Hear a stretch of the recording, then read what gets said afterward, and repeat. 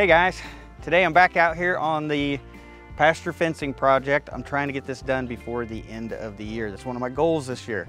So getting ready to fence in this area right here. I don't know if you can tell, but there is a dip. It goes down in here where there's a culvert, and then it goes up to the other side. So what we're going to be doing is we are going to basically be fencing in this dip or this low spot in the field. And I've got most of my wooden posts in. They're spaced about every 24 feet, my line posts, my wooden line posts. And what I have next to put in is what we're gonna call a boss post. It's gonna be the boss. It's basically gonna tell the fence or show the fence what to do. And it's gonna hold the fence down in that low part. And that's the only two fence posts I got left to put in, and then I should be ready to start stretching this fence. So let's go ahead and start getting these posts in the ground, and I'll show you what I'm doing basically to help these posts stay in the ground and not pull out with the force of the fence, you know, pulling up on it. So let's go ahead and get started. So I have been running a string when I'm doing all my posts here, making sure everything's straight this time, trying to make everything better. And I've had a lot of people comment that I need to mark the post hole digger so that I dig the hole deep enough. But when you see me using these post hole diggers, these hand ones, I'm not typically digging it deeper. I'm actually straightening the hole out because I'm trying to put these holes in the ground with the tractor, and it's kind of angled. The tractor's kind of sitting on the side of a hill, and it's just kind of really hard to get that tractor to drill a straight up and down hole. So typically what I'm doing here is cutting, making the hole straight up and down, just taking off one of the sides. So to keep this post from pulling up out of the ground, what I'm using is a 6-inch post. So I'm using a bigger post, and then I'm going to attach a piece of treated wood to the side of the post and make the post bigger at the bottom. That way it's going to be harder to pull up out of the dirt. And that's simply what I'm going to do. There's several things you can do. You could use maybe you could use a tapered post, one that, you know, is bigger at one end than it is at the other. And you could also set these in concrete. And a lot of times they'll make the hole bigger at the bottom so that the concrete is more of a bell shape, and it'll be harder for it to pull out of the ground. So there's a few different ways you can do it. I'm just going to do this way. It's going to be probably the simplest and easiest way to do it.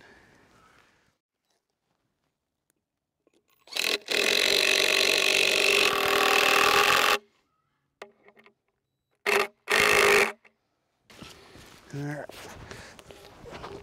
So now I'll try to put this post in the hole. You can hear that it's full of water. Every hole along the side is wanted to fill with water.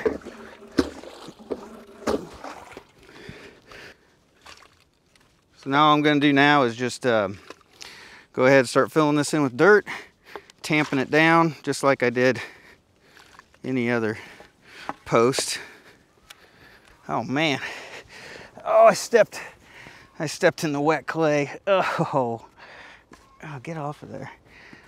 Like having an extra 5 pounds on your boots. Well, on this hole right here, this tractor was really sitting in here kind of crooked, hard spot to get into, and that hole was kind of shooting off that direction. So definitely got to straighten this one out. This is a bad one.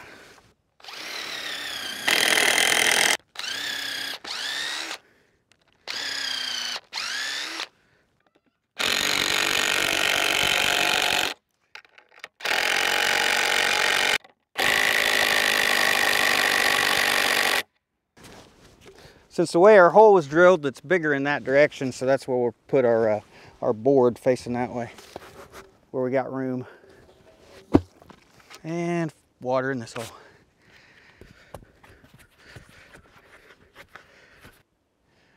So now that I've got these boss posts put in, you can see the string right here. It's on the bottom of the posts at each end at the braces, and you can see it's at the top of the post here. So we've got about a 4.5 foot elevation change here where this culvert is. So we're going to have to pull down on that fence 4.5 feet to attach it to this post, and then this post will hold it down.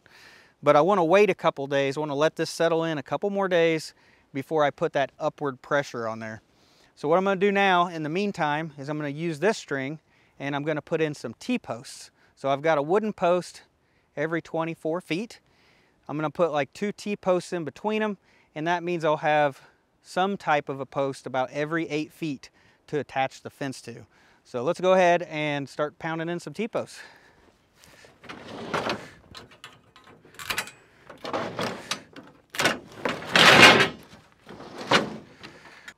So these T-posts that I'm using, they're 7-foot tall T-posts, and I'm going to put them in the ground a little bit over 2 feet.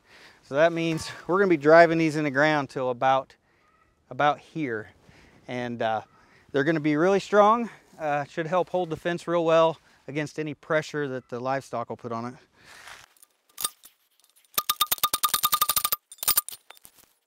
I actually probably drove it just an inch too deep.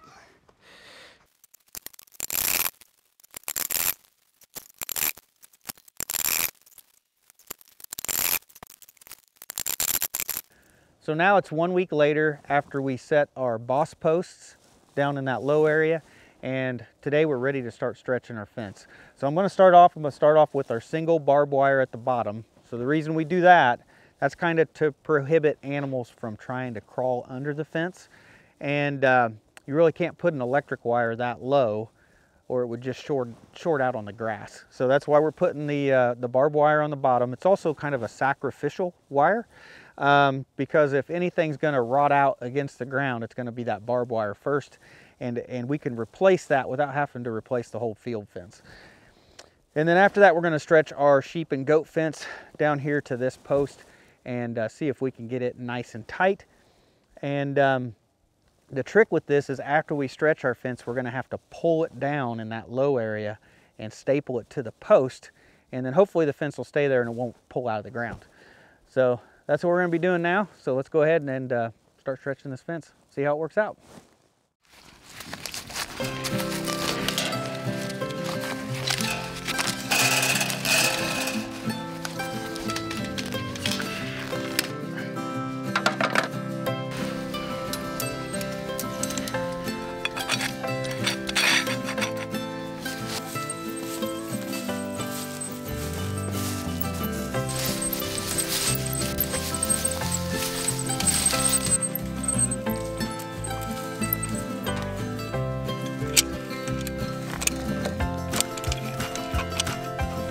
Pull that tight, will you? Should lift it up. There you go. Like that. Got it? There.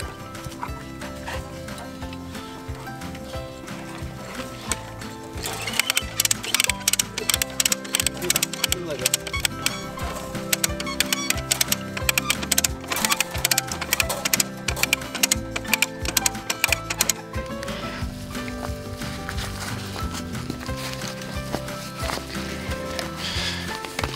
Gotta love the mud.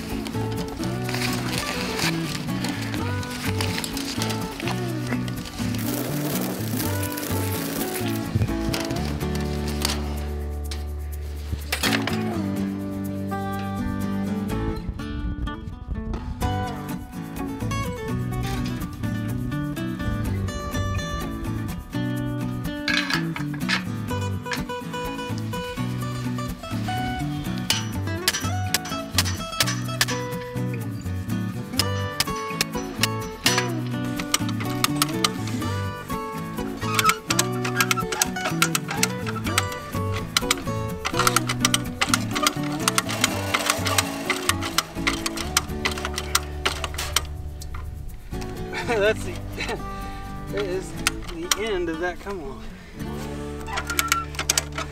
I ran out of come along.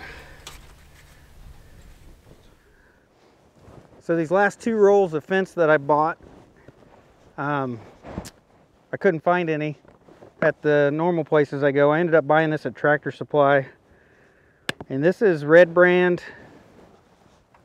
sheep and goat fence, and it has a different knot. I think they call it the square deal knot.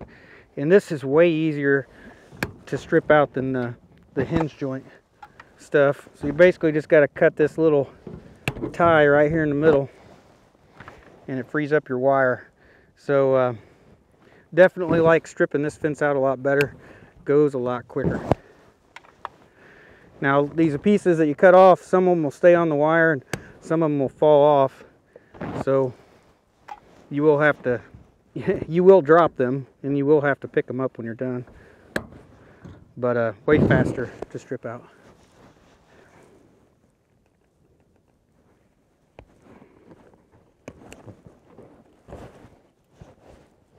Sometimes they stay on the horizontal wire.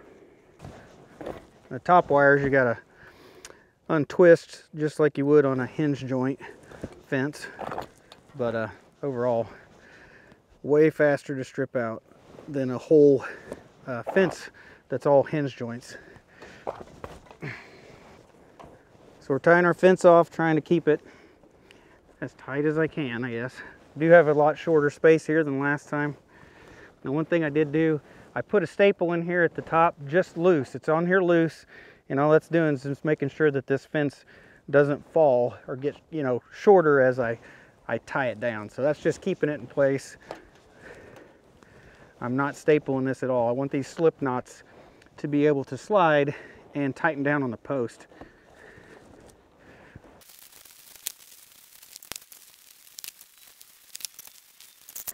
So the bottom wire is always the worst wire to try to bend. Of course, it's a thicker gauge. This is a 10 gauge wire here on the top wire and the bottom wire.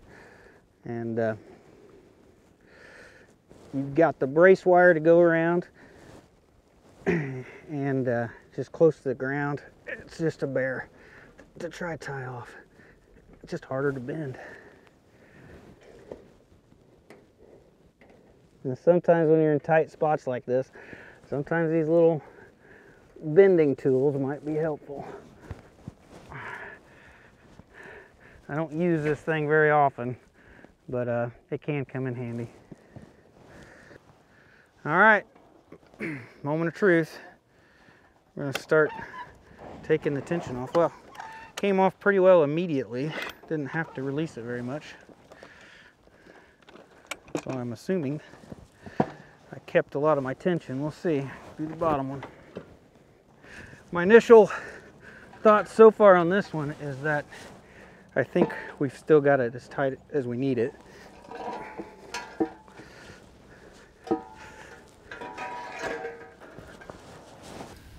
So it looks like we've got to pull this fence down, I don't know, at least 2.5 feet. So hopefully I can do it.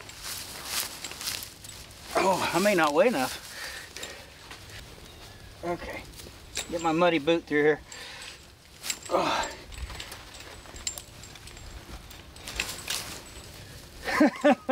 There's my whole weight.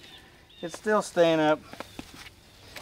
There, my whole weight basically holds it down to about the right height. I think I'm gonna have to have you staple this in.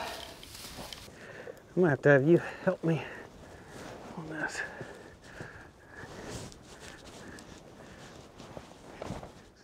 Yeah.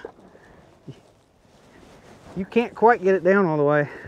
You don't weigh quite enough. I'm gonna have to push it down even further. This is kind of difficult to do. So Rebecca doesn't weigh enough to hold it down. Just stay on, just hang out there for a little bit.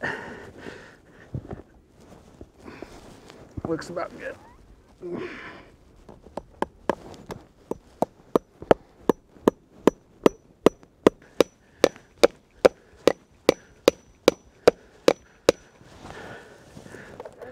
Yeah, go ahead and come off of it.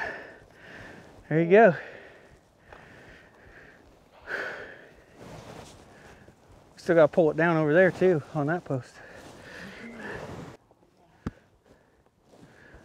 I don't know, you might be able to just do it with your hands. Well, you got it. Oh, I got my glove. Stapled right through my glove. Oh, Sydney, no. I don't need you, but okay, hold on. Let's pause for the dog. Sydney, go away. All right. Yeah. Hopefully I don't get my glove. You're a little too low this time.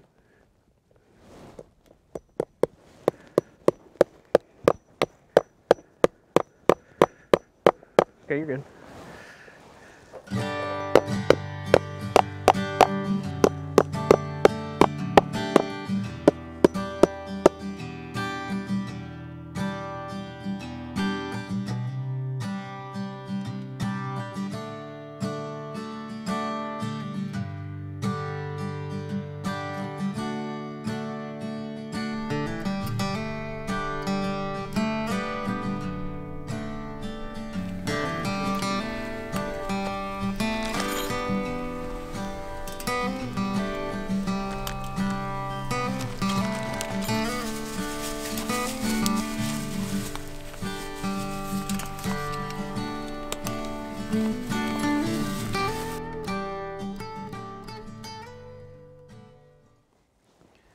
So we got our fence complete. We got it all stapled to the wooden posts, and it's tied off to all of the T-posts. And you can see the fence stretching down through the low area, and everything looks pretty good. I think I'm pretty happy with the way the whole thing has turned out. So let's go ahead and take a closer look at some of this.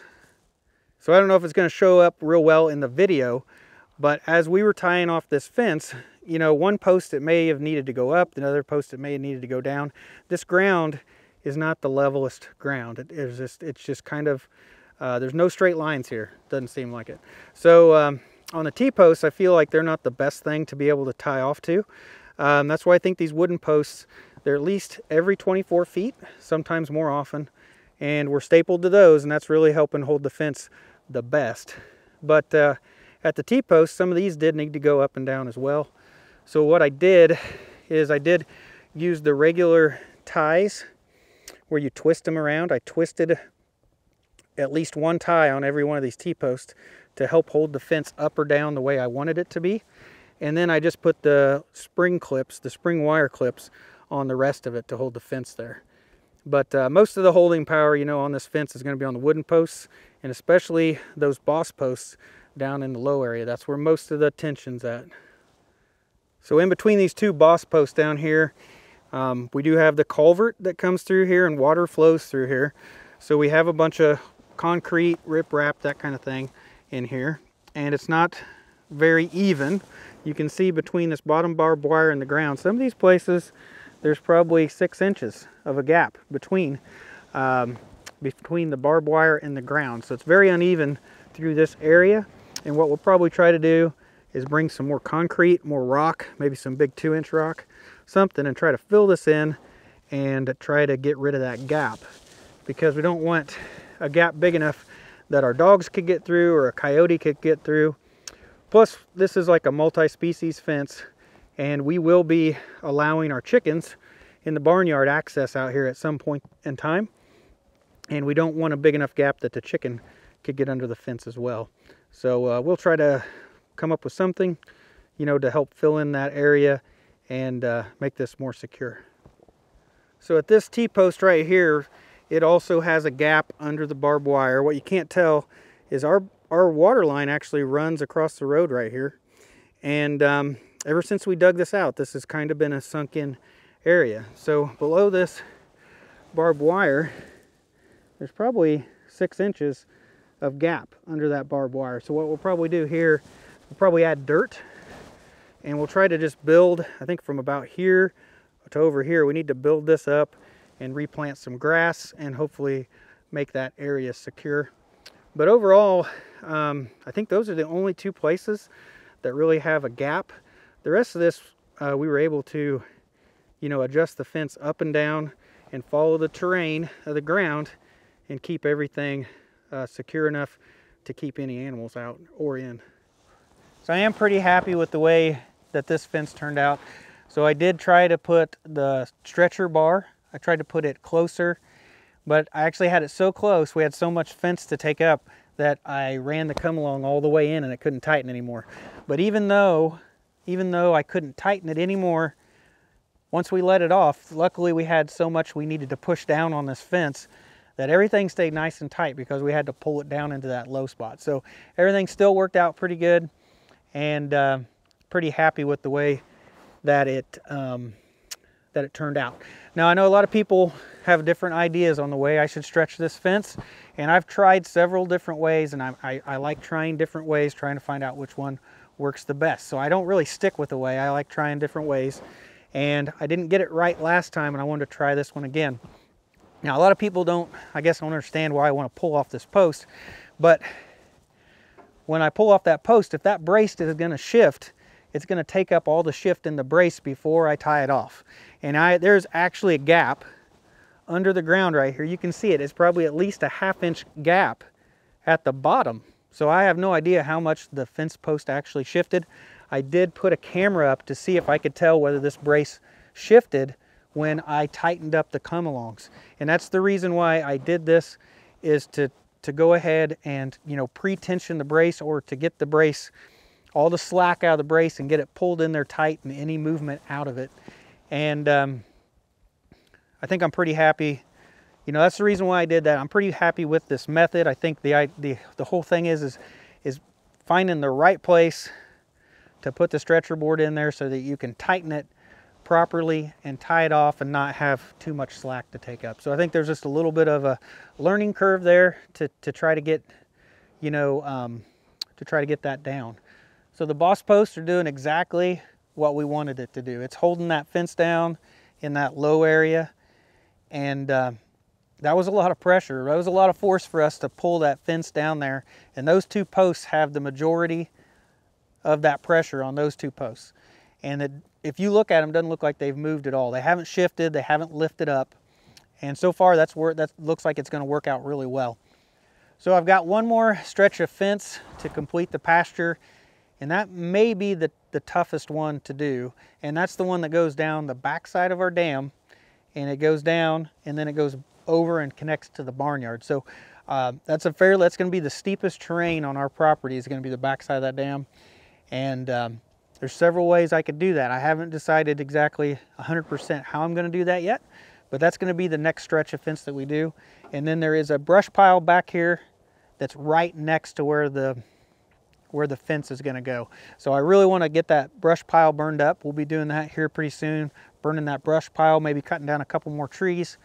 And then we got some gates to hang. So we got a few gates to hang, and then this will all be complete, and we can finally get some more livestock. So that's what's coming up. I'm still trying to get this done before the end of the year, so I'm going to be pushing on this pretty hard to try to get it done. So I think that's it for today's video, guys. Pretty much burnt all day today just trying to get this one stretch of fence in. So I hope you guys have a great day. I'll see you in the next one. Once again, there's something down in my hole.